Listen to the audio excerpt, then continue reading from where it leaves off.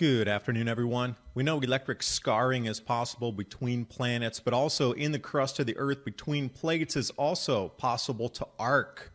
Andy Hall putting out a video explaining the supersonic shock wave accompanying this electrical discharge across plate boundaries or the crust, reflected shock waves. Supersonic jet engines experience the same exact phenomenon. And when I saw this slide in his presentation, I was like, wait a second. I live in East Tennessee. I see that exact same geology. And I had also done a video, the massive habitation, burial mounds of the Cherokee, all underwater through the TVA project. And I wondered why. Would they go to such lengths to cover everything, including the prehistoric sites? And near Chote, I do remember seeing a similar feature. And with the wind at a 90 degree of the shock wave, I thought, let me see if I can find any similar geology. And not 8 miles away from Chote, I saw the first one. And I said, well, if there's one, there's probably going to be others. And there sure were. Instance after instance across the Smoky Mountains going into North Carolina, some more discernible than others. And I started to mark them on a map.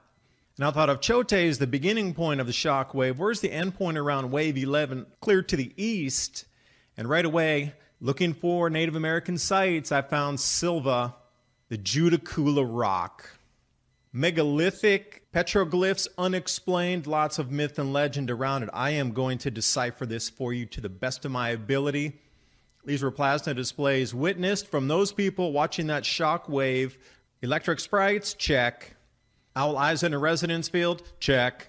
Toroid plasma stacks, check. Squatterman, check.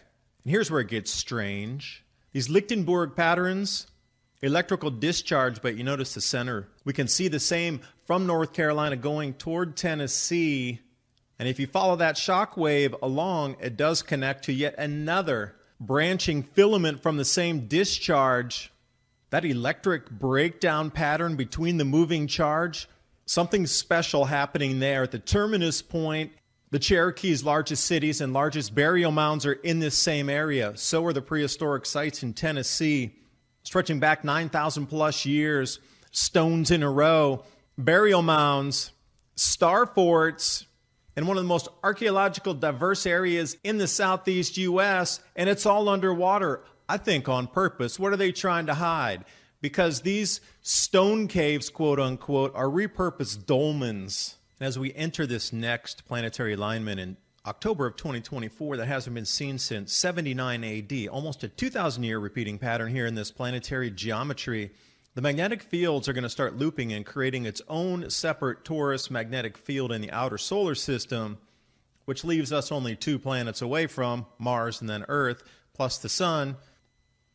So something interesting and strange, I do believe, is going to happen. So I've been searching through the past, understanding that Thunderbolts Project has figured this out, our ancient history, the myths, the legends related to planetary discharge of body-to-body in space or crustal release of energy from one continent to another, one plate to another. We're talking something so large that it's really out of the human comprehension level because we've never seen anything this big before. But Andy Hall put out this video explaining how, if there were a discharge on our crust, the supersonic ground winds and the updrafts would create a shock wave that would separate particles not only by the weight, but the element and push them into different areas with a very noticeable pattern. You're looking for that triangular pattern there. You'll have the material traveling with the shock wave and then rolling up into a certain area here. They call it reflected shock waves. There's an actual science behind it in jet engines. And you get this triangular formation on the flanks of hills, especially if there's something in the way to block that. There's mathematical calculations for this, multiple shock reflections, because it is a science. NASA has an enormous amount of information on it because they're dealing with Mach XYZ in their thrust, as well as the military does with jet fighters. So you can see the same anomalies happening in the exhaust at supersonic speeds. Now bring that onto the ground level after a discharge, and you start to see the same reflected, repeating pattern every single time. From Asia to Mexico. These are very precise, but if you look at the bottom right, you'll start to see something that is more in the general triangular shape. And this slide right here was a catalyst to make me do this video and explain what I see here in the Smoky Mountains in the Cherahela National Forest, because this exact pattern to the west there is exactly what we have here in East Tennessee. And I'd recently completed a video about all of the flooded Cherokee sites, the largest of the habitations, cities, villages, burial mounds, sacred sites here in Tennessee, all underwater now, all of it, including prehistoric sites, but they're all concentrated on this 15-mile stretch of river here. Very interesting, but the burial mounds are the largest. They even have to put navigation buoys because of marine hazard now in several locations that were flooded. Largest Cherokee city, you would never know now it's underwater. All that history deleted. So I use Google Maps to go ahead and try to show areas which now you can see the sandbars and the mud bars of where these vast habitations were, cities. And in there I noticed the exact same thing that Andy Hall had indicated, except at very, very small level. And I thought, well, let me dive in and see if I could find something. But when they were cutting through to put the electrical lines, you can see there's a much more ridged contour there beneath the foliage. So this is where my quest started. When I saw this from a 90-degree angle where the shock wave is, then you start to see where that ionized wind and the breakdown patterns forced all of the debris into this electric triangle pattern, for a better phrase to use. So then I started to just wide out my view from Chote, and sure enough, within 8 miles, this ridge here, you can drive right up there. I actually want to go hiking and check this area out. So I had a start point, and then I realized these are much larger than the one at Chote. Okay, that's a second point to think about. But then I found yet another one, very stark, very clean on this. And I thought, oh, there's a hiking trail out there too. I'd really like to go visit that. So I had 2 points of reference, and then I started to see kind of generally which direction the shock wave was traveling. And then sure enough, as I kept going down that mountain range, back and forth a little bit, I found the third one, very clean, very discernible with that pyramidal triangle shape forced up in the ridge valleys there. And then I found another one, and I just started marking them on the map as I went. Because once you see this pattern and you know what you're looking for, you're like, oh, it's here again. And before I really widened back out, I went down to that ground view, and this is what it looks like in some of the pattern areas, almost like pyramids through the mountains there. And then I kept heading to the east, a little bit to the north, and then again found more of the same residual. And in North Carolina, it seemed to be the most stark and the most well-formed. Over on the Tennessee side, Chote is the termination point for that shock wave coming out and that discharge. That's why I think they put the largest city there. It's a very special energy resonance area at the termination point of that discharge.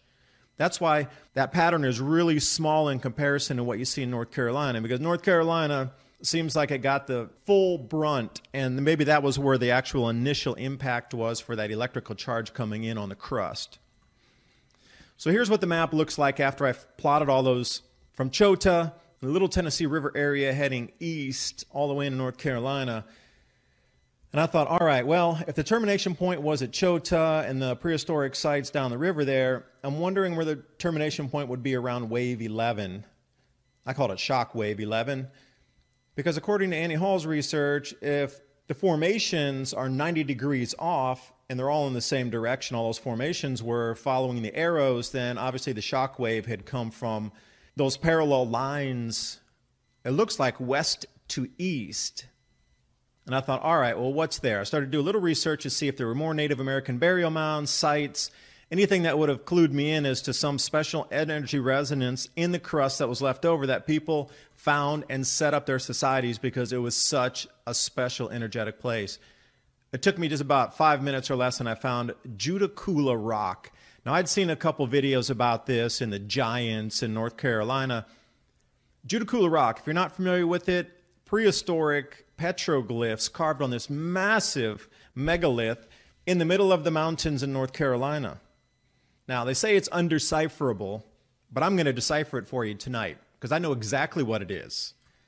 Doing the research here on the electric geology, and thank you for the Thunderbolts crew for putting out so much information over the years that I've learned. Here's all my research of what I learned from them, plus my own. I'm going to put it right here for you in one succinct package. I want to go through all these petroglyphs here.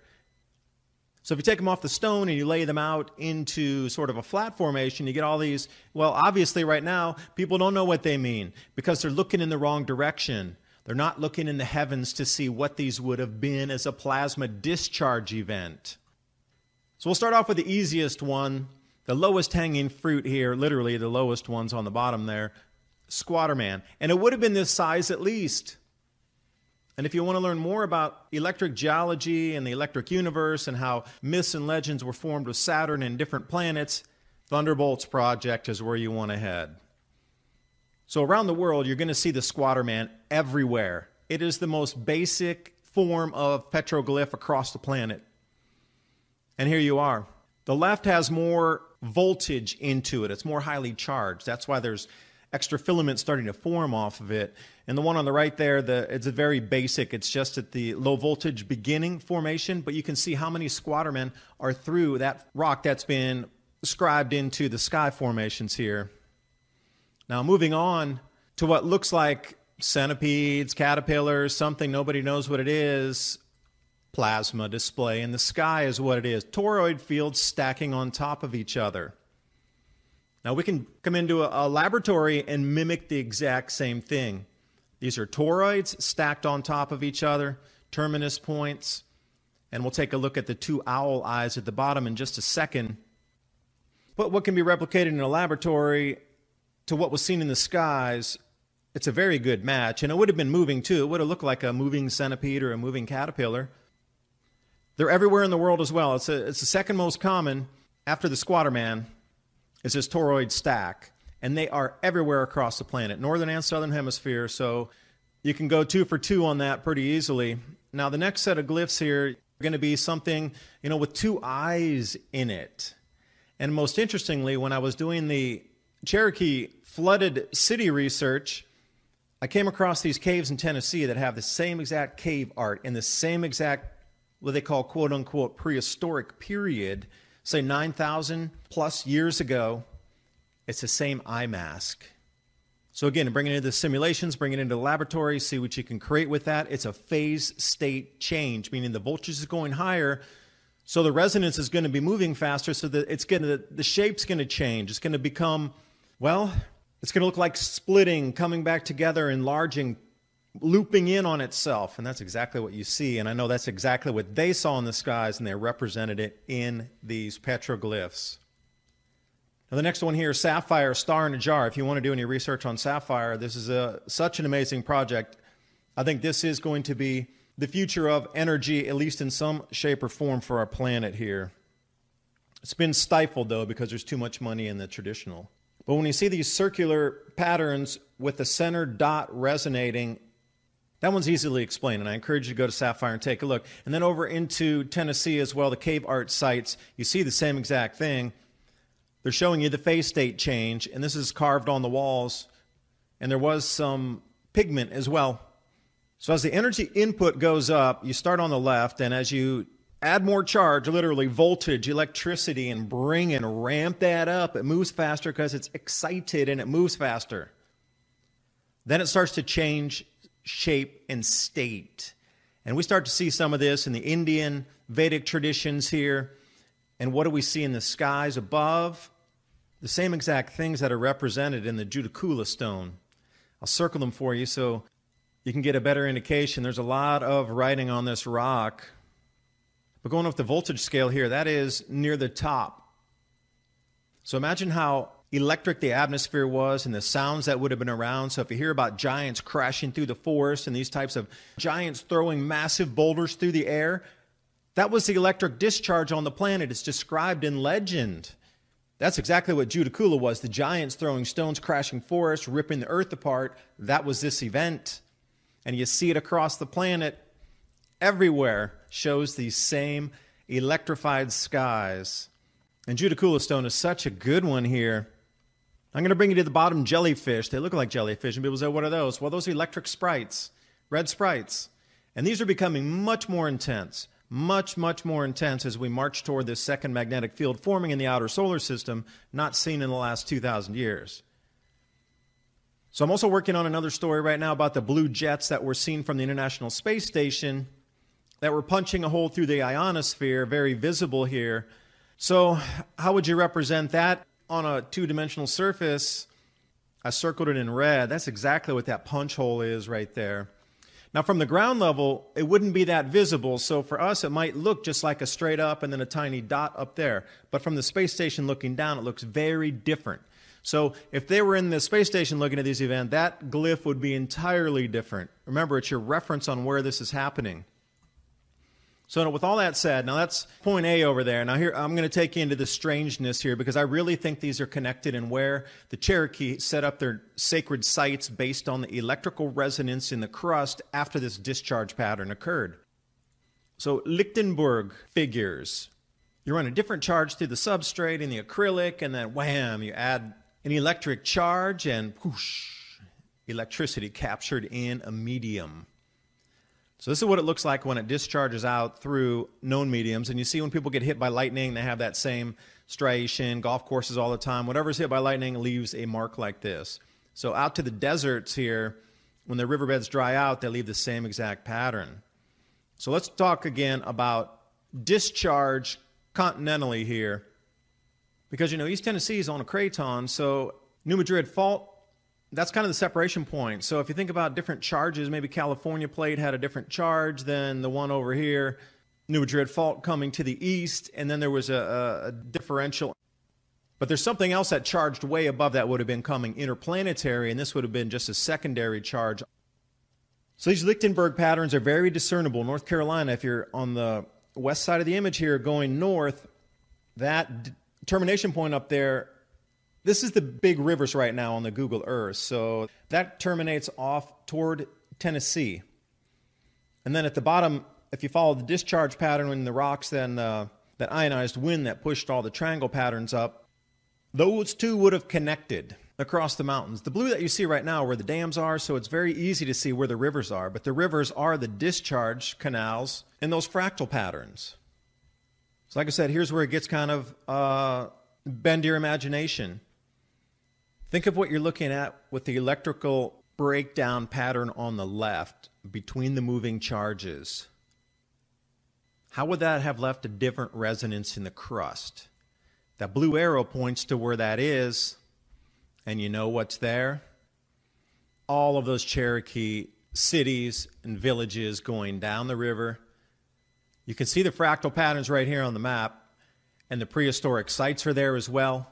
The Star Fort is there, all in this tiny little stretch of river that was the connection between that moving charge. And it's really hard for me to believe that people have been there for 9,000 plus years, that there isn't something incredibly special about this small area along the river that seemed to be the connection between those two discharge points, going up into the mountains, forming new mountains, and going out, creating that extra build-up ridge pattern further west. Like Rose Island, 7,500 BC, people have been living there since then. Archaic period inhabitants. The other area, one of the oldest inhabited areas, I'm going to say even Clovis, this was going on here. Permanent habitation sites. What's most interesting as well is the carved stones that were here. They found 13 stones in a straight line. That has been buried up and underwater, but they didn't know about Adam's calendar back then. But I am saying there's a connection between that, and there has been a rush to bury everything that was the past in this area underwater as quickly as they could. See all those marks off to the left? That's bulldozers scraping over the archaeological site. Yeah, they did some excavations in the early 70s, but this much of a treasure trove of not only the Cherokee, but the prehistoric peoples, the Star Fort, and everything in this area, and they just wanted to put it underwater as fast as they could. You can't even go scuba dive on these sites underwater now. They're not very deep. They put buoys there because they don't want your boat to scrape on it. It's a marine hazard, at least the top of it. You can't even get permission to go scuba dive in these areas. What do they not want you to see? That's the thing I want to know. Here's an interesting image of the Star Fort as well. Bottom is where Fort Loudon is. But if you look a little bit north there, there's some unusual straightness in the river. And then if you go to the very top of the photo in the back, remember when people were selling their land, generally it was the contour of the land that was sold. And notice that star at the very tip up there in the northeast corner of this image. Something strange going on with the geology here as well. We got all the burial mounds that needed to be covered up. And then looking at the satellite view here, yeah, you can see Fort Loudon there on the bottom. But the strange, quote-unquote, natural formation of this, all submerged. This is what it looks like now. It's under a lake. And the largest burial mounds in the Cherokee Nation in the east, Mylokwal, underwater as well. Such a rush to bury it up. So as we look back onto the wider contour here, I am going to go step out on a limb here and say where that white arrow points to is where the discharge was at the greatest amount of damage and destruction on the crust and a reformation of. And that's what I said, when you get up into North Carolina over toward wave 10, 11, that had the much more defined pattern than it did further down around wave 1, 2, and 3. Although they were very discernible, but the perfection of wave, around 10 and 11, those two sites up there. And the Judicula stone, I mean, somebody was in Silva looking up at the sky where this arrow was pointing, seeing that event go on. And we have all this information that something magnificent happened in the past and was witnessed by so many people in this area of the country. The Judicula stone. Everywhere from that red dot going west was witnessed, recorded, legends, stories. Cherokee City, Chote, underwater, couldn't keep it. How about Tuskegee, Tumultli? Got to be underwater. And you know what, really, I can't believe it that they keep saying these dolmens are cave houses. Go to Europe and look up the word dolmen and see if you see any similarity right here. All they did was put a wooden face on it and moved right in. It's a dolmen. They were hiding from plasma discharge. Again, how many millions of dolmens were there around the planet until they started to deconstruct them, use them for roadways or building materials? There's only a couple 100,000 or under now, but apparently there were more than 2.5 million dolmens that were known over the last 200 years, and now we're left with just a very small handful. So if you're hiking in the forest and you come across one of these, please take some images and know that you have a dolmen, and ancients were there hiding from the skies. And as we do come into 2024, things are going to get very strange with electric discharge in our skies. We're already starting to see it. You got white aurora borealis. Those electric sprites that I showed you, those are real. Those are right now. Those sprites are increasing in intensity. And that blue jet lightning, that's all happening now. There's definitely an uptick in electric skies happening as we speak and you listen to this video. Things are going to get real strange, and maybe that's why all the distractions happening politically and all these crazy things across the planet to keep you distracted from this event coming back again right now. Will it be at the proportion of this? I don't think so. Will it have an effect on our society and ability to grow food and feed everybody on the planet? Absolutely yes, and I think that's what the distraction's all about.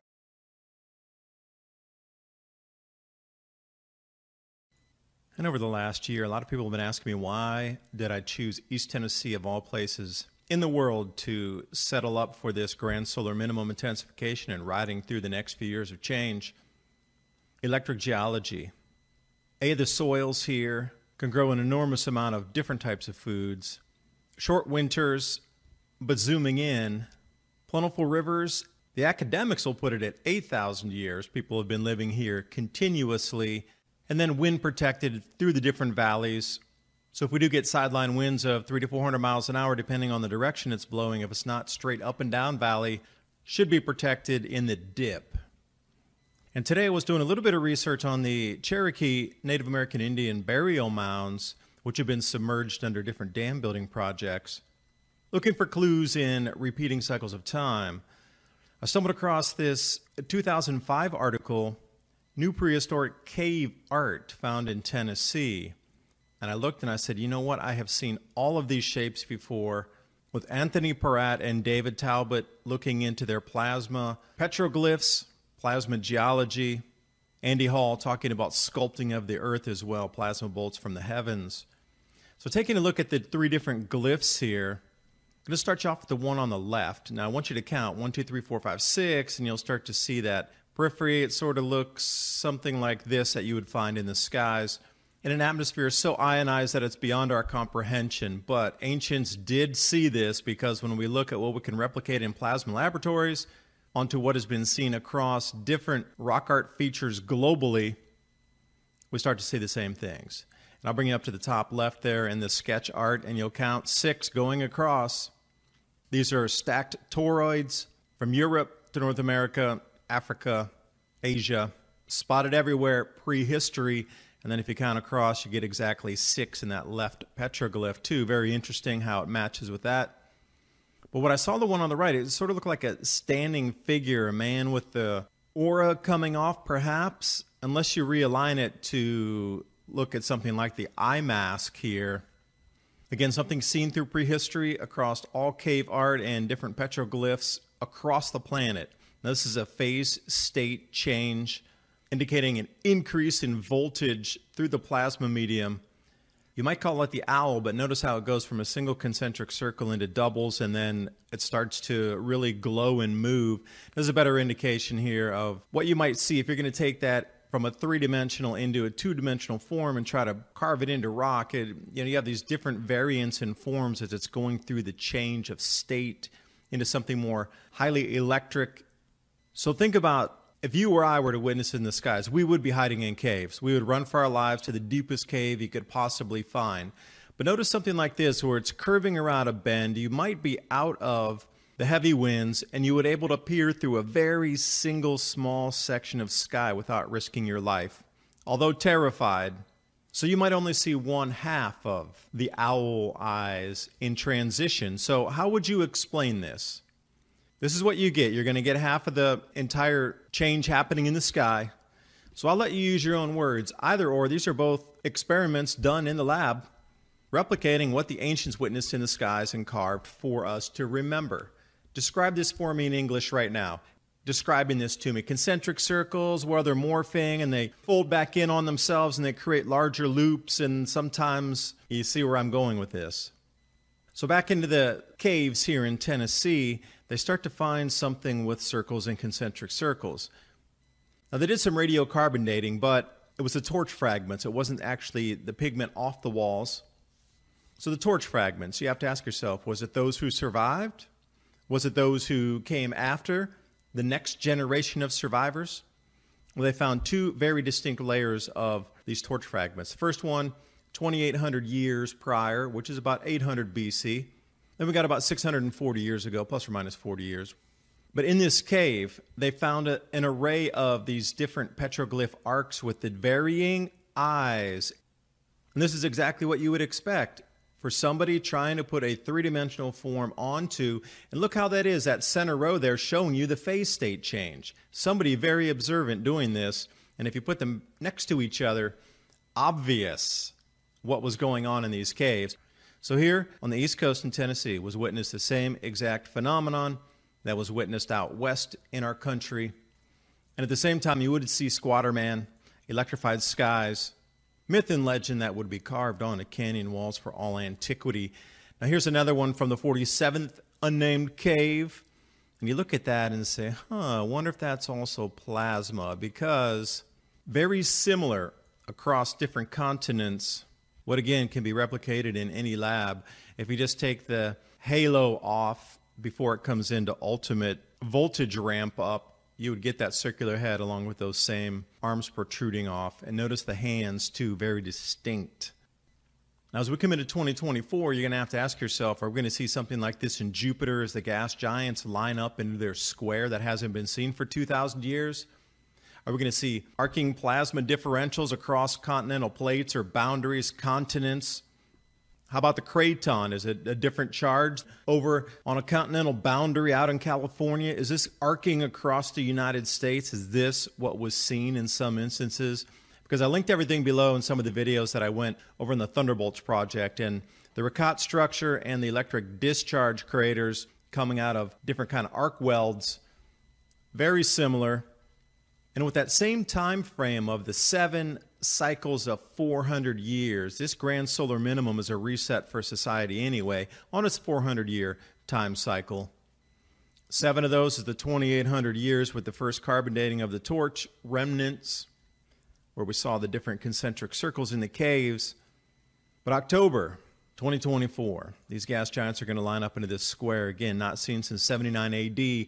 What type of electrical phenomenon would we witness with the sun going into a decreased activity state, the Earth in the center, and then a second magnetic field in our solar system?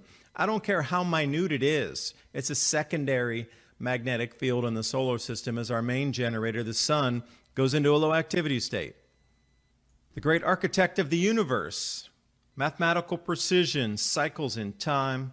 We're back at it again. I almost feel like I'm looking at elitist hands juggling the planets here. This great reset is by no accident for this time frame. All of the events you're seeing globally happening right now is because of what's coming in 2024 October. Repeating cycles of history. Not much you can do to save it except get yourselves ready to grow your own food, store some food, get the water ready, and get ready to ride through this. And during the research, I found this Egyptian hieroglyph scene that I'd never come across before.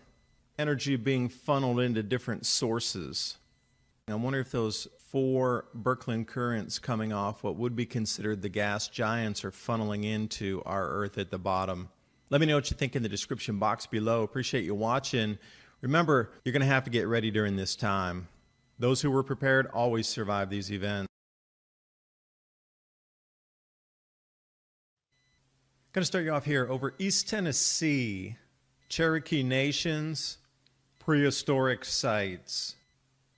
Originally, every dot that you see here was a massive Cherokee Nation habitation area, burial mounds, sacred areas. It's all underwater now. For an example, Chote, the metropolis discussed in 1765, multi-thousands of people living in this area, and size does matter. What do you see in the middle of the habitation triangles there? But the larger it was, the more meaning it had. Hence, burial mound is what you're looking at.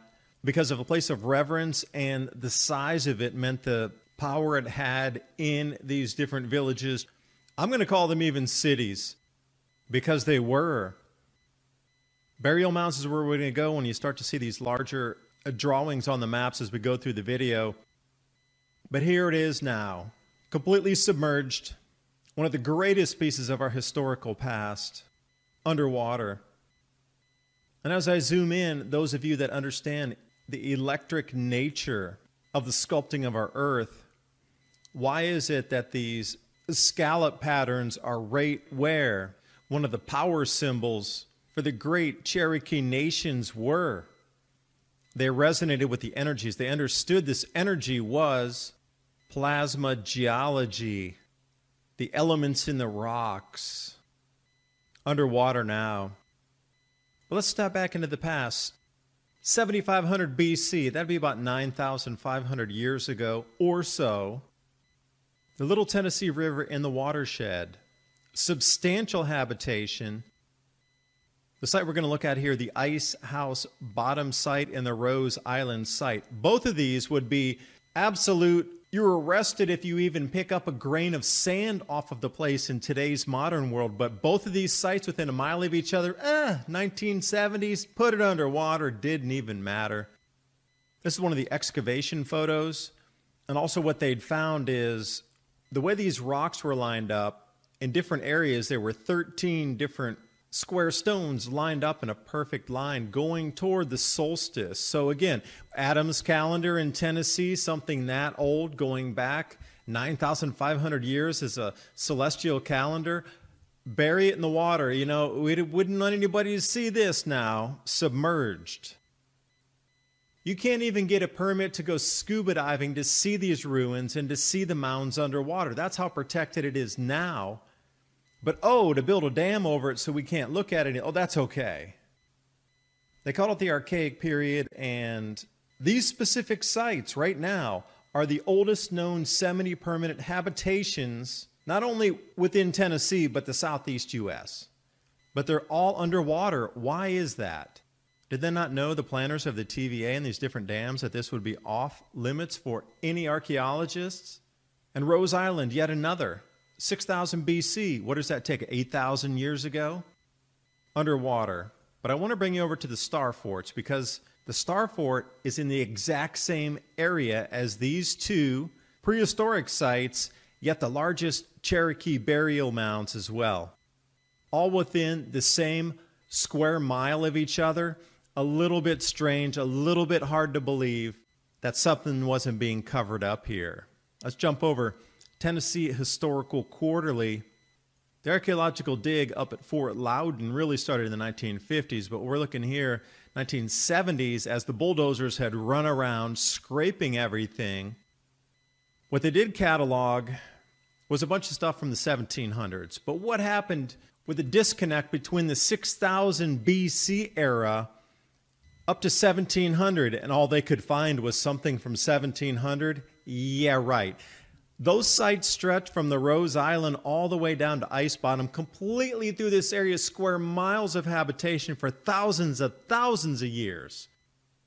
Yet they could only find belt buckles from the 1700s. I don't think we're being given the true history of this area. So from the aerial view here, what they've done is they scraped the entire area of all the archaeological evidence, mounded it into this mound here, rebuilt a fake Fort Loudon above where the water line was going to be. And what I want to point you to is across the river. Because notice the very straight edges on this that, well, if you formed it out, would turn into a star. And notice the straight edge going back north toward the bridges. And when I talk about resculpting the landscape, I mean resculpting it. So when you're looking at the fort, which you can easily see with the white edges around it, everything at the bottom, which was the archaeological site, that's all bulldozer marks that they pushed land up. How much did they destroy? But when you look across the river, which had the straight edges, now it doesn't. Magic.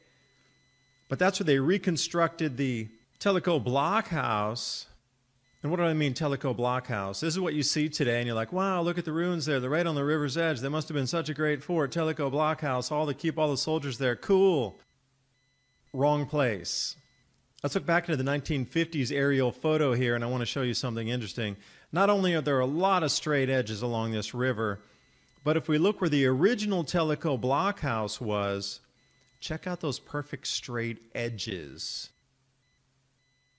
That does not occur in nature. And this is well before they sculpted any of the riverbank. And MR23, that's the Ice House bottom site, 7500 BC site. So it would make sense if there was habitation in a prior civilization and society, and star forts were part of that, that some of the oldest things you would ever find would be next to a star fort, which is right exactly what you're looking at, but across the river is a star fort. Wow, imagine that. Coincidental in history, I must say. Going to bring you here to the 1970s photos. Now you can see lower part of the image here. That is the Fort Loudon where they had already raised it so it wouldn't be submerged as they flooded everything. But look across the river. Circle there is, your guess is as good as mine. That's not the reconstruction for the Tellico blockhouse. That is something different that was there. And once you start to take a look at these edges, I put the first edge above that circle, and I just took it straight down. I didn't even turn it, curve it, or anything, and look at the exact match on that. So if you were into engineering and you were going to try to create something that was in different multi-levels of a star fort, you need the exact same angle at different heights. That's what we're seeing here. And somehow it was given authority to come in and to reconstruct the entire area. Coincidental, would you say? Because looking at today's Google Maps, you can see the star fort, Fort Loudon, reconstructed above the water line. But when you look at the Tellico blockhouse directly across there, it's very difficult to hide that even though it's above the water line. So I started to put a few lines in based on what I'd seen and knowing where the earlier river bottom was, based on the star forts that we've seen across the planet. This seems to be a major, massive star fort because the Cherokee found it so sacred that they put two of their largest burial mounds in the same area. Some of the oldest habitation on our planet, stretching 3 times further back than the Egyptians in the same area with 2 habitations within a single mile. I really am baffled at the sheer lack of understanding where they would flood all of this history in a single go. And stepping out into just putting a line wherever I saw a straight area, I know it doesn't exactly match the star fort, but resculpt the riverbank there through the last 40 years. And even if you come to the right past where those 2 docks are in the bay there, going up the river, there's even more straight edges that make no sense, but they actually look like stars. When you start to see those flaring edges out, I'll bring you into a close-in here, but you know the Tellico Blockhouse, that square thing is not where originally it was. That was up on the hill, and I'd shown you those straight lines before. Something is very amiss here, because coming into the Fort Loudon, this is from the 1765 map, going right across the river, you see those 2 gigantic representations of habitation. And remember, size does matter in these maps. Look at the rest of these from Tumultli, and you see the 1 giant earth mound there, and you go across the river, and those are noticeably larger than anything in Tuskegee as well. Noticeable and earth mound, sacred, but now underwater. Mailoquo, that's where one of the largest burial mounds in the Cherokee Nations are, underwater. I linked everything in the description box below so you can chase down every single coordinate, look up every single burial mound, look up all the history that's been erased from not yours, but their histories as well. All of our history. This is ridiculous how this was given a go-ahead to do such a thing. And to pull out these into a granular form, on the left side of the riverbank, or the west side, Rose Island, at least 6,000-year-old ruins. Ice Bottom House, MR23, 7,500 BC ruins. Fort Loudon, that star fort right in the middle, and across the way, bordering on what looks like a deconstructed star fort, the Patrick ruins. Now, you're telling me that all this is in the same exact area here, and it was all flooded. This is one of the greatest archaeological finds in human history, and it's been flooded. All underwater, no need to see it. Maybe there's something more here that was happening that would give keys to our past. Because we know how the Vatican hides treasures, the Smithsonian, National Geographic only allow you the narrative that you're supposed to see and know. This map, everywhere you see an arrow, is an underwater site that would shed light on our previous history. But this is looking the other direction, back into the mountains from the same ice house site. Fort Loudon would be just off to the bottom of the screen there, but as far as you can see would have been habitation, villages, trading posts, cities, burial mounds, sacred sites of the Cherokee Nation, all submerged. All of it. So how large was this burial mound in Tumultli? Something larger than this. Apparently it's about 45 to 47 feet, where it needs a hazard marker in the middle of the water area because it's so large, and it actually sticks above. That's how large it was. Another burial mound underwater here, Tokwa. You can't even swim out there. This is several miles across. And up to Sitico, massive habitation there as well. And what do you see square in the center? Obviously another burial mound of large size. Bring it to today. You could see where it was, but now it's completely submerged. Almost looks like an estuary coming out of something in Louisiana going down the Gulf Coast. You have to realize the riverbeds were very different. They did flood during every single flood season, but the way it's flooded now, it's permanently flooded, and all of our history's been erased. So looking over at Tansai, what do you see of the great Cherokee Nation? Chote. I'll bring you back to where I started in the beginning here, because those are in the same areas. Obviously, giant burial mounds there, one of the largest areas. They call it the metropolis. Timberlake called it the metropolis in 1765. That's how many people were there. As you came out of the mountains From the North Carolina side, you come into these massive trading areas. Unicoi Highway was another one. But what I found so interesting here, what's that other star fort on the other side? I looked for it in vain. History books, libraries, Google Earth, because I'm a fan of this stuff and I really want to visit these areas because I think there's something energetic in this spot. I did talk to a couple of historians and they said it was burned and that was it, and it disappeared from history. But we'll never know exactly. But I will bring you to the north and west of the Chota site where it shows the fort was. Do you notice that strange canal that's been dug in there? That's not natural at all, but that's exactly where that fort sits, or used to sit. Destroyed in the 1750s, but I guess that's a conversation for another day. Underwater still, nonetheless, off limits for everybody. And look at the massive amount of destruction of all these archaeological sites, from the Cherokee Nations to the star forts. And it does seem flooding, whether natural or man-made, covers all remnants of history. This lithograph here, from either rising sea levels or sinking earth, from the Ottoman dominions, 1860s as well.